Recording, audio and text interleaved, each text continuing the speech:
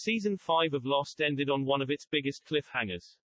It left us with the tantalizing prospect that our Losties were about to change the future by detonating a hydrogen bomb at the Swan site. However, because the next season involved so much plot, mythology, and misdirection, some viewers are often left wondering, did the bomb actually detonate?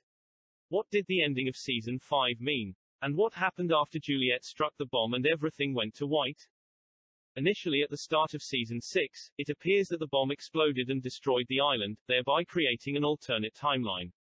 However, by the end of Season 6, we find out that the sideways reality is actually the gateway to the afterlife in which all souls pass through. It is completely unrelated to the events of the incident and the bomb in 1977. Jughead was used as a red herring to throw us off the true nature of the sideways going into Season 6. This was previously discussed in detail in an FAQ on whether or not the characters were dead the whole time. So, since our Losties don't actually change the past at all, what does that mean for Jughead? The whole point of our Losties traveling to the past was to fulfill key causal events that shape their own future. These events include John Locke setting up his own destiny with the compass by giving it to Richard. Daniel Faraday telling the others to bury the US military's bomb in the ground. Sawyer taking the rope through time, which thereby creates the dig site for where the Egyptians go on to construct a new donkey wheel chamber. The same wheel chamber that kicks off the time travel 2 millennia into the future. Sayid shooting young Ben and putting him in critical condition. Kate and Sawyer taking young Ben to the others, thereby officially making the boy one of them. Faraday being shot and killed by his own mother, Eloise. Jack carrying out the plan to blow up the Swan site with Jughead in the misguided hopes that it will change his future. And, most importantly of all, Juliet being pulled into the hole and hitting the housing of the bomb with a rock in order to detonate it. Because Jughead, absolutely, did explode. And, in doing so, saved the world in 1977. All of these events were part of a causal time loop that could not be changed, as our entire existence depends on them playing out. Remove one thread from this carefully woven tapestry and the whole picture unravels. So, what exactly happened at the Swan site after Jughead went off?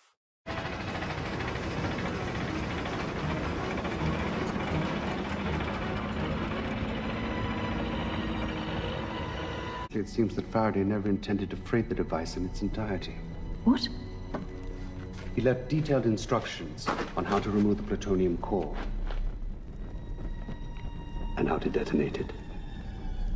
Faraday told me that we needed to wipe out some kind of pocket of energy. Is only part of the bomb going to be enough to do that? The core itself is a thermonuclear weapon. It'll be more than enough. Notes from Faraday's journal helped Sayid to remove the bomb's core, which is all that was needed to create the necessary effect.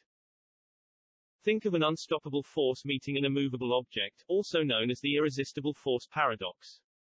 Faraday said detonating a hydrogen bomb would render the energy beneath the island inert. To render the electromagnetic energy inert, it requires a greater pressure from the outside pushing down to cause the energy to collapse in on itself. The bomb is the catalyst to create an implosion, rather than an explosion. And it works to a large extent. The energy isn't destroyed or completely negated, but the bomb's pressure causes the energy to collapse inward, pushing it back underground. While the blast from the bomb is absorbed by the pocket. The two forces almost cancel each other out. The bomb's shockwave would most likely disturb the Earth and cause the dig tunnel to collapse inwards. This would seal up any immediate leakage. This all happens within the space of seconds. From detonation to collapse. For our Losties up above, once the bomb is triggered, they are instantly transported forward in time to the objective present day in the timeline.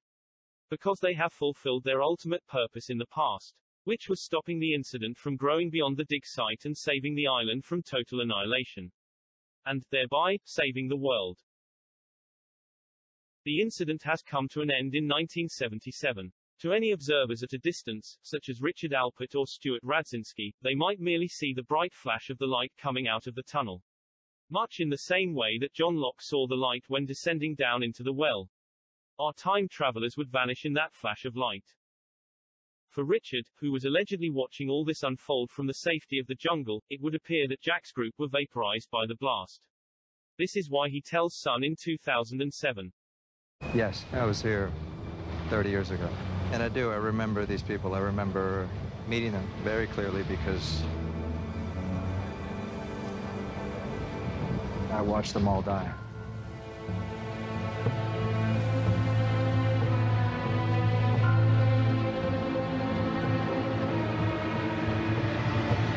Meanwhile, Eloise Hawking would very quickly see that Jughead's detonation had not altered her circumstances at all. Nor had it erased the tragic events of this day. Our losties had failed to change things as they had hoped. All Jughead did was confirm Faraday's theory of whatever happened, happened.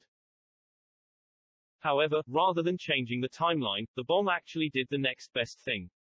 It stopped the island from being totally destroyed from Dharma's drilling, effectively saving everyone's lives both on and off the island.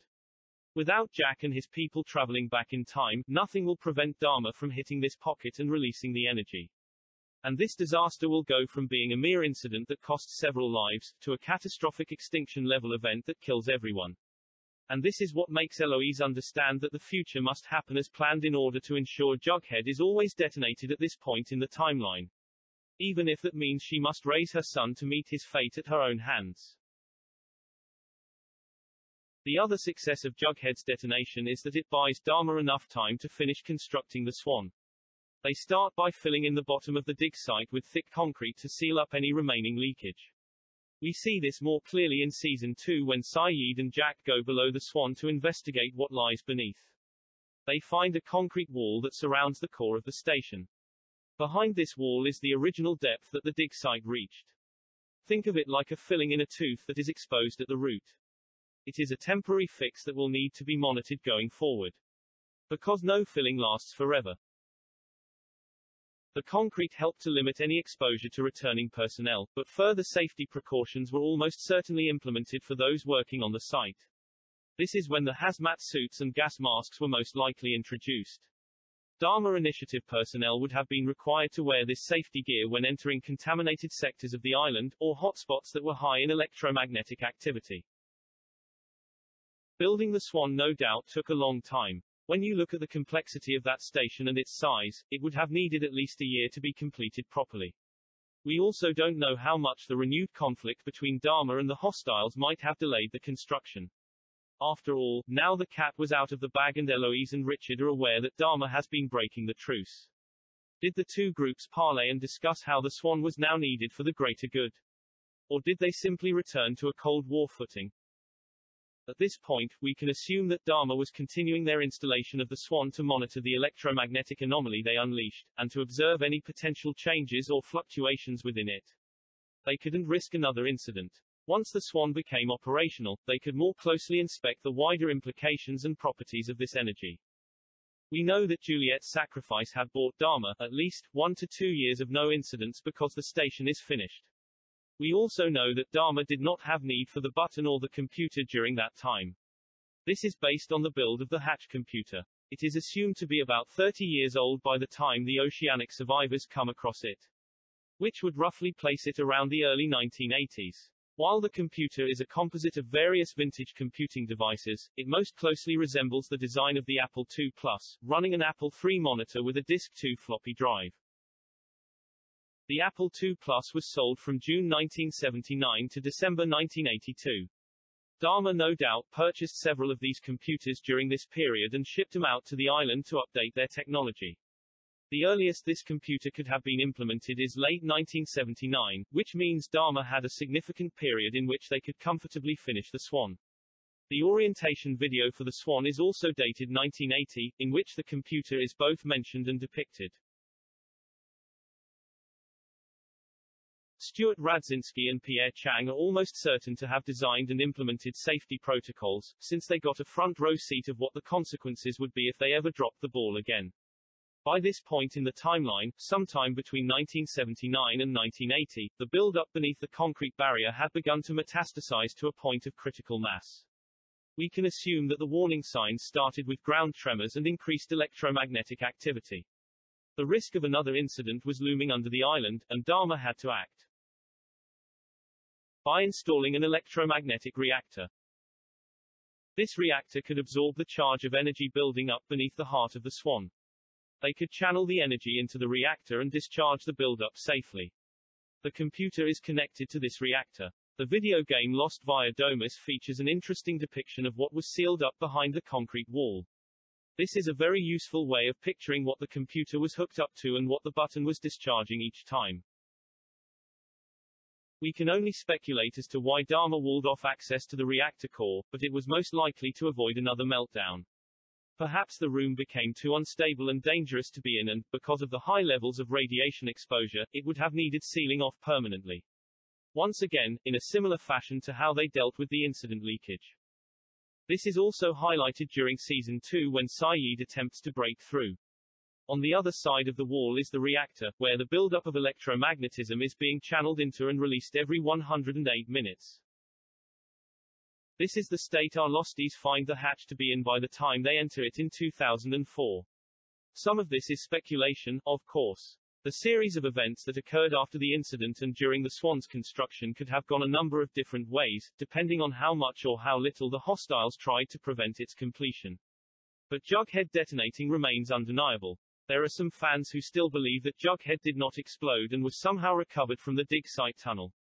They claim it was then installed beneath the fail-safe platform, and that when the key is turned it is actually detonating Jughead. This theory does not make much sense. First of all, Dharma would need to have known that Jack had dropped a nuclear bomb into that tunnel to begin with. And they had no idea what was left down there. Secondly, they would then need to have gone down there to retrieve it from the mangle of metal and debris. Thirdly, they would be required to keep this nuclear device safely stored somewhere for a long time until the hatch was ready. And finally, they would need to hook it up to a turnkey system. Surely, having a 25-year-old nuclear bomb located underneath the floor of a highly unstable electromagnetic station that was prone to earthquakes is a recipe for total disaster. I know health and safety wasn't a big thing back in the late 70s and early 80s, but come on. The fail-safe key wasn't connected to Jughead. It was connected to the reactor. And when the key was turned by Desmond, it detonated the core of the reactor. The full charge of the energy was absorbed into it, before collapsing back in on itself. Hence why we see the hatch imploded in the aftermath. Everything was sucked down into the ground.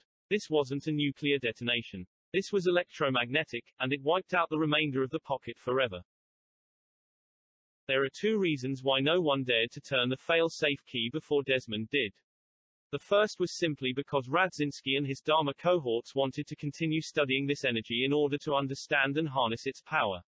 That was the primary objective of Dharma. But the second reason no one turned the key to solve the crisis was because there was no way of knowing what would happen to the person that activated the fail-safe. Radzinski would know that this would detonate the reactor core, and cause an implosion, but that might also mean the person down in the belly of the station would be killed as the Swan collapsed in on itself. It was, in effect, a suicide mission to turn the key. Which is what Desmond thinks he is doing in the Season 2 finale. Desmond prepared himself for the fact that he was going to his own death down there. The only reason why both he and Locke, and Mr. Echo, are transported out of the hatch was because the island still needed him to participate within its tapestry of time. Desmond and Locke were really only just beginning their journeys. There may still be skeptics out there who simply do not accept that the bomb exploded. That what we saw happening at the end of Season 5 was not a detonation instigating a final time flash, but a time flash occurring and nothing more. The evidence to the contrary is clear and present within the show. First of all, we hear the sound of the bomb exploding as Juliet hits the housing. Oh, you son of a bitch!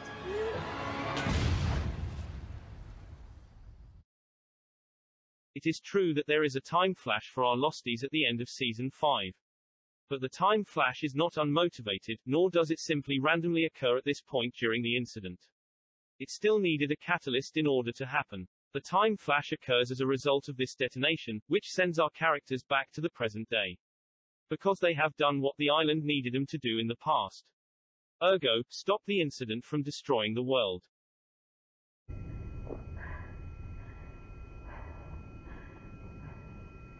Hello? This is also why Kate's ears are ringing when she wakes up in the present. The noise of the blast that blew them forward in time is still resounding in her eardrums because, for Kate, it only just happened a few seconds ago.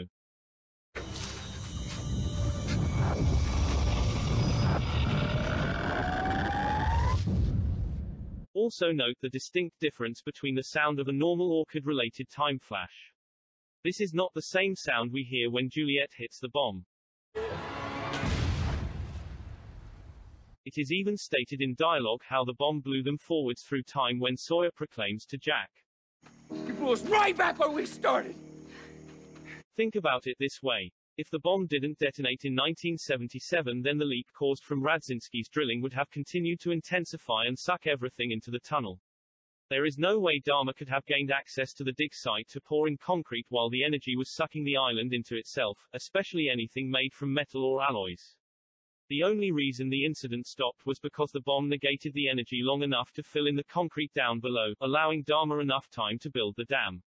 The Swan was supposed to be a research station in which they could more closely study the effects of electromagnetic energy. But, because of the incident, it was turned into a world-saving barrier. None of this could have happened without something temporarily plugging the leak. Jughead put the pause on the apocalypse. That was the whole reason for our losties being in 1977. To save the world. For those interested in further supporting evidence for Jughead's detonation, it is worth reading the original script of the incident, which is available online and should help to settle this debate once and for all. The final lines of the script help to clarify what exactly the writers intended. As always, thank you for watching. Please like, share and subscribe to keep this channel alive. Until the next time, stay lost.